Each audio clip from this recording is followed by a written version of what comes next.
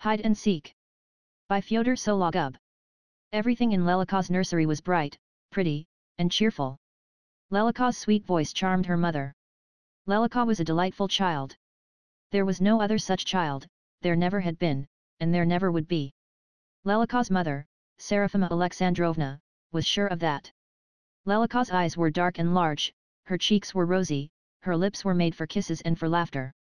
But it was not these charms in Lelika that gave her mother the keenest joy. Lelika was her mother's only child. That was why every movement of Lelika's bewitched her mother. It was great bliss to hold Lelika on her knees and to fondle her, to feel the little girl in her arms a thing as lively and as bright as a little bird. To tell the truth, Serafima Alexandrovna felt happy only in the nursery. She felt cold with her husband. Perhaps it was because he himself loved the cold. He loved to drink cold water, and to breathe cold air. He was always fresh and cool, with a frigid smile, and wherever he passed cold currents seemed to move in the air. The Neslatievs, Sergei Modestovich and Serafima Alexandrovna, had married without love or calculation, because it was the accepted thing. He was a young man of 35, she a young woman of 25, both were of the same circle and well brought up. He was expected to take a wife, and the time had come for her to take a husband. It even seemed to Serafima Alexandrovna that she was in love with her future husband, and this made her happy. He looked handsome and well-bred, his intelligent grey eyes always preserved a dignified expression, and he fulfilled his obligations of a fiancé with irreproachable gentleness. The bride was also good-looking. She was a tall, dark-eyed, dark-haired girl, somewhat timid but very tactful. He was not after her dowry, though it pleased him to know that she had something. He had connections, and his wife came of good, influential people. This might, at the proper opportunity, prove useful. Always irreproachable and tactful, Neslatiev got on in his position not so fast that anyone should envy him, nor yet so slow that he should envy anyone else. Everything came in the proper measure and at the proper time. After their marriage there was nothing in the manner of Sergei Modestovich to suggest anything wrong to his wife. Later, however, when his wife was about to have a child, Sergei Modestovich established connections elsewhere of a light and temporary nature. Serafima Alexandrovna found this out, and, to her own astonishment, was not particularly hurt. She awaited her infant with a restless anticipation that swallowed every other feeling. A little girl was born. Serafima Alexandrovna gave herself up to her. At the beginning she used to tell her husband, with rapture, of all the joyous details of Lelika's existence. But she soon found that he listened to her without the slightest interest, and only from the habit of politeness. Serafima Alexandrovna drifted farther and farther away from him. She loved her little girl with the ungratified passion that other women, deceived in their husbands, show their chance young lovers. "Mamika, let's play Pryatki, hide and seek," cried Lelika, pronouncing the R like the L, so that the word sounded Pliatki. This charming inability to speak always made Serafima Alexandrovna smile with tender rapture. Lelika then ran away, stamping with her plump little legs over the carpets, and hid herself behind the curtains near her bed. "Tiu tiu, Mamika," she cried out in her sweet, laughing voice, as she looked out with a single roguish eye. "Where is my baby girl?" the mother asked, as she looked for Lelika and made believe that she did not see her. And Lelika poured out her rippling laughter in her hiding place. Then she came out a little farther, and her mother, as though she had only just caught sight of her, seized her by her little shoulders and exclaimed joyously, "Here she is, my Lelika." Lelika laughed long and merrily, her head close to her mother's knees, and all of her cuddled up between her mother's white hands. Her mother's eyes glowed with passionate emotion. "Now, Mamika, you hide," said Lelika, as she ceased laughing. Her mother went to hide. Lelika turned away as though not to see, but watched her Mamika stealthily all the time. Mama hid behind the cupboard, and exclaimed, "Tiu tiu, baby girl." Lelika ran round the room and looked into all the corners, making believe, as her mother had done before, that she was seeking, though she really knew all the time where her Mamika was standing. "Where's my Mamika?" asked Lelika. "She's not here, and she's not here," she kept on repeating, as she ran from corner to corner. Her mother stood, with suppressed breathing, her head pressed against the wall, her hair somewhat disarranged. A smile of absolute bliss played on her red lips. The nurse, Fedosia, a good-natured and fine-looking, if somewhat stupid woman, smiled as she looked at her mistress with her characteristic expression, which seemed to say that it was not for her to object to gentlewomen's caprices. She thought to herself, "The mother is like a little child herself, look how excited she is." Lelika was getting near her mother's corner. Her mother was growing more absorbed every moment by her interest in the game, her heart beat with short quick strokes, and she pressed even closer to the wall, disarranging her hair still more. Lelika suddenly glanced toward her mother's corner and screamed with joy. "I've found Oo!" she cried out loudly and joyously, mispronouncing her words in a way that again made her mother happy. She pulled her mother by her hands to the middle of the room, they were merry and they laughed, and Lelika again hit her head against her mother's knees, and went on lisping and lisping, without end, her sweet little words, so fascinating yet so awkward. Sergei Modestovich was coming at this moment toward the nursery. Through the half-closed doors he heard the laughter, the joyous outcries, the sound of romping. He entered the nursery, smiling his genial cold smile, he was irreproachably dressed, and he looked fresh and erect, and he spread round him an atmosphere of cleanliness, freshness and coldness. He entered in the midst of the lively game, and he confused them all by his radiant coldness. Even Fedosia felt abashed, now for her mistress, now for herself. Serafima Alexandrovna at once became calm and apparently cold, and this mood communicated itself to the little girl, who ceased to laugh, but looked instead, silently and intently, at her father. Sergei Modestovich gave a swift glance round the room. He liked coming here, where everything was beautifully arranged. This was done by Serafima Alexandrovna, who wished to surround her little girl, from her very infancy, only with the loveliest things. Serafima Alexandrovna dressed herself tastefully, this, too, she did for Lelika, with the same end in view. One thing Sergei Modestovich had not become reconciled to, and this was his wife's almost continuous presence in the nursery. "It's just as I thought. I knew that I'd find you here," he said with a derisive and condescending smile. They left the nursery together. As he followed his wife through the door, Sergei Modestovich said rather indifferently, in an incidental way, laying no stress on his words, "Don't you think that it would be well for the little girl if she were sometimes without your company? Merely, you see, that the child should feel its own individuality," he explained in answer to Serafima Alexandrovna's puzzled glance. "She's still so little," said Serafima Alexandrovna. "In any case, this is but my humble opinion. I don't insist. It's your kingdom there. I'll think it over," his wife answered, smiling, as he did, coldly but genially. Then they began to talk of something else. 2. Nurse Fedosia, sitting in the kitchen that evening, was telling the silent housemaid Darya and the talkative old cook Agathya about the young lady of the house, and how the child loved to play pryatki with her mother. She hides her little face, and cries tiu-tiu. "And the mistress herself is like a little one," added Fedosia, smiling. Agathya listened and shook her head ominously, while her face became grave and reproachful. "That the mistress does it, well, that's one thing, but that the young lady does it, that's bad." "Why?"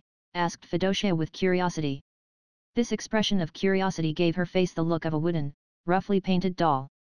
"Yes, that's bad," repeated Agathya with conviction. "Terribly bad." "Well," said Fedosia, the ludicrous expression of curiosity on her face becoming more emphatic. "She'll hide and hide and hide away," said Agathya, in a mysterious whisper, as she looked cautiously toward the door. "What are you saying?" exclaimed Fedosia, frightened. "It's the truth I'm saying, remember my words," Agathya went on with the same assurance and secrecy. "It's the surest sign." The old woman had invented this sign, quite suddenly, herself, and she was evidently very proud of it. 3. Lelika was asleep, and Serafima Alexandrovna was sitting in her own room, thinking with joy and tenderness of Lelika. Lelika was in her thoughts, first a sweet, tiny girl, then a sweet, big girl, then again a delightful little girl, and so until the end she remained Mama's little Lelika. Serafima Alexandrovna did not even notice that Fedosia came up to her and paused before her. Fedosia had a worried, frightened look. "Madam, madam," she said quietly, in a trembling voice. Serafima Alexandrovna gave a start. Fedosia's face made her anxious. "What is it, Fedosia?" she asked with great concern. "Is there anything wrong with Lelika?" "No, madam," said Fedosia, as she gesticulated with her hands to reassure her mistress and to make her sit down. "Lelika is asleep, may God be with her. Only I'd like to say something. You see, Lelika is always hiding herself. That's not good." Fedosia looked at her mistress with fixed eyes, which had grown round from fright. "Why not good?" asked Serafima Alexandrovna, with vexation, succumbing involuntarily to vague fears. "I can't tell you how bad it is," said Fedosia, and her face expressed the most decided confidence. "Please speak in a sensible way," observed Serafima Alexandrovna dryly. "I understand nothing of what you are saying." "You see, madam, it's a kind of omen," explained Fedosia abruptly, in a shamefaced way. "Nonsense," said Serafima Alexandrovna. She did not wish to hear any further as to the sort of omen it was, and what it foreboded. But, somehow, a sense of fear and of sadness crept into her mood, and it was humiliating to feel that an absurd tale should disturb her beloved fancies, and should agitate her so deeply. "Of course I know that gentlefolk don't believe in omens, but it's a bad omen, madam," Fedosia went on in a doleful voice. "The young lady will hide, and hide." Suddenly she burst into tears, sobbing out loudly, "She'll hide, and hide, and hide away, angelic little soul, in a damp grave," she continued, as she wiped her tears with her apron and blew her nose. "Who told you all this?" asked Serafima Alexandrovna in an austere low voice. "Agathia says so, madam," answered Fedosia. "It's she that knows." "Knows," exclaimed Serafima Alexandrovna in irritation, as though she wished to protect herself somehow from this sudden anxiety. "What nonsense! Please don't come to me with any such notions in the future. Now you may go."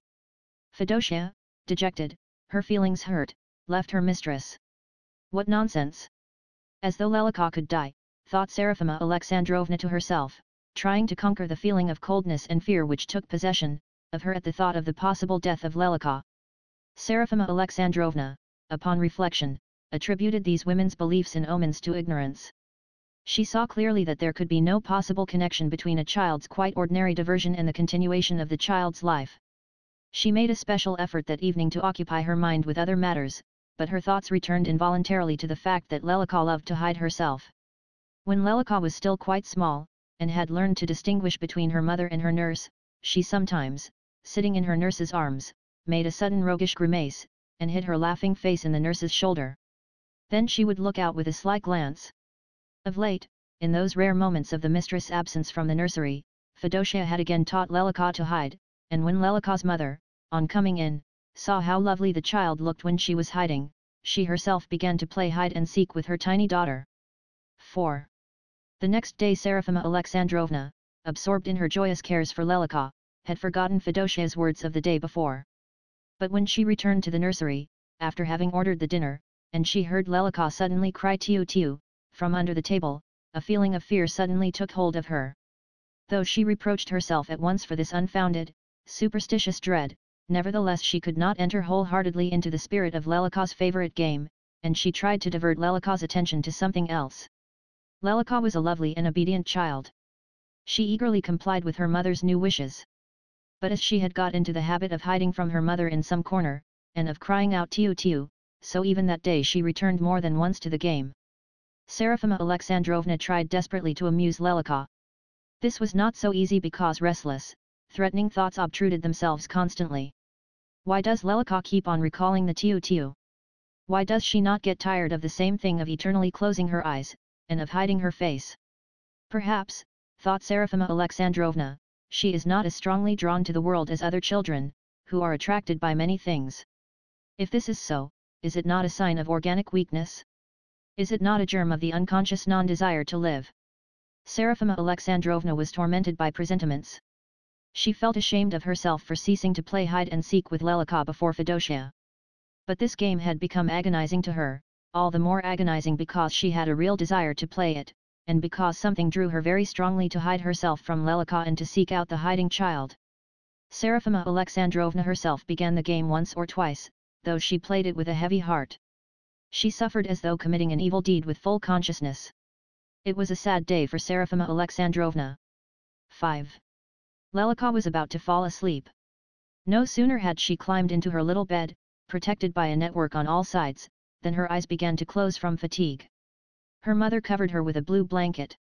Lelika drew her sweet little hands from under the blanket and stretched them out to embrace her mother. Her mother bent down. Lelika, with a tender expression on her sleepy face, kissed her mother and let her head fall on the pillow.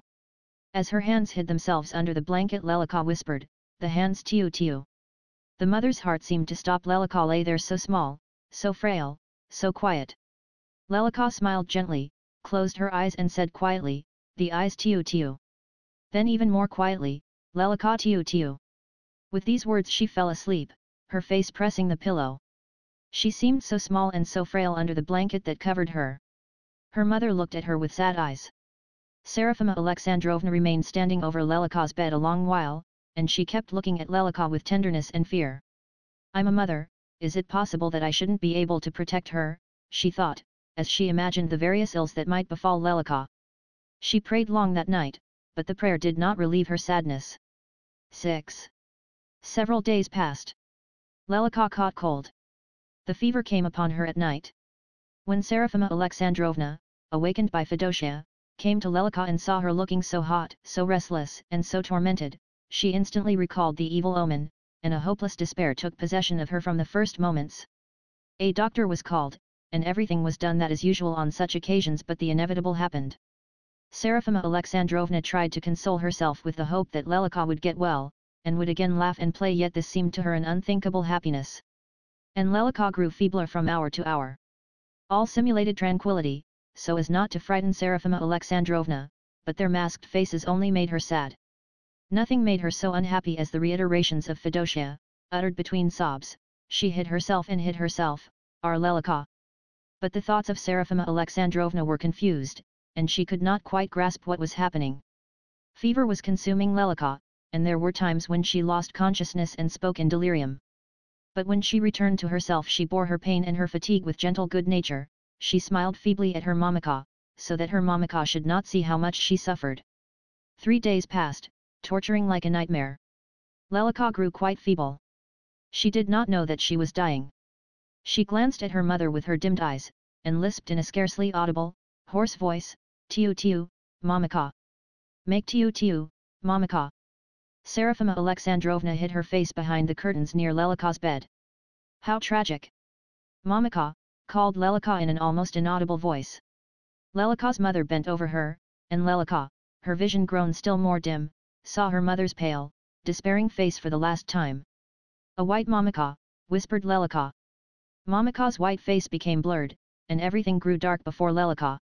She caught the edge of the bed cover feebly with her hands and whispered, "Tiu tiu." Something rattled in her throat. Lelika opened and again closed her rapidly paling lips, and died.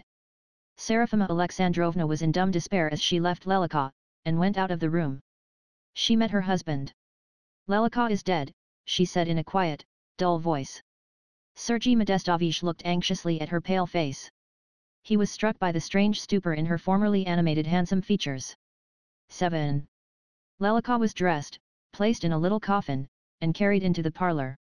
Serafima Alexandrovna was standing by the coffin and looking dully at her dead child.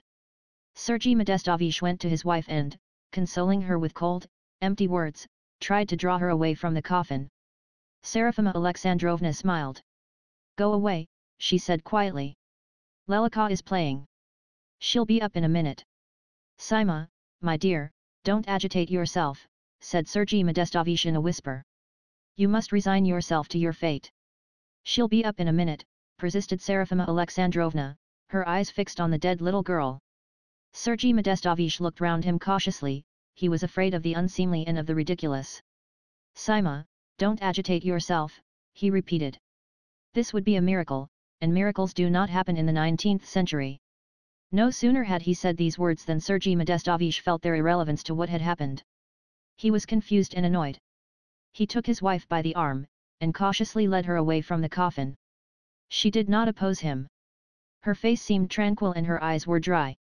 She went into the nursery and began to walk round the room, looking into those places where Lelika used to hide herself. She walked all about the room, and bent now and then to look under the table or under the bed, and kept on repeating cheerfully, "Where is my little one? Where is my Lelika?" After she had walked round the room once she began to make her quest anew. Fedosia, motionless, with dejected face, sat in a corner, and looked frightened at her mistress. Then she suddenly burst out sobbing, and she wailed loudly. She hid herself, and hid herself, our Lelika, our angelic little soul. Serafima Alexandrovna trembled, paused, cast a perplexed look at Fedosia, began to weep, and left the nursery quietly. 8. Sergei Modestovich hurried the funeral. He saw that Serafima Alexandrovna was terribly shocked by her sudden misfortune, and as he feared for her reason he thought she would more readily be diverted and consoled when Lelika was buried. Next morning Serafima Alexandrovna dressed with particular care for Lelika. When she entered the parlor there were several people between her and Lelika. The priest and deacon paced up and down the room, clouds of blue smoke drifted in the air, and there was a smell of incense. There was an oppressive feeling of heaviness in Serafima Alexandrovna's head as she approached Lelika. Lelika lay there still and pale, and smiled pathetically. Serafima Alexandrovna laid her cheek upon the edge of Lelika's coffin, and whispered, "Tiu tiu, little one." The little one did not reply. Then there was some kind of stir and confusion around Serafima Alexandrovna, strange, unnecessary faces bent over her, someone held her and Lelika was carried away somewhere. Serafima Alexandrovna stood up erect, sighed in a lost way, smiled, and called loudly, "Lelika." Lelika was being carried out. The mother threw herself after the coffin with despairing sobs, but she was held back. She sprang behind the door, through which Lelika had passed, sat down there on the floor, and as she looked through the crevice, she cried out, "Lelika, tiu tiu." Then she put her head out from behind the door, and began to laugh. Lelika was quickly carried away from her mother, and those who carried her seemed to run rather than to walk.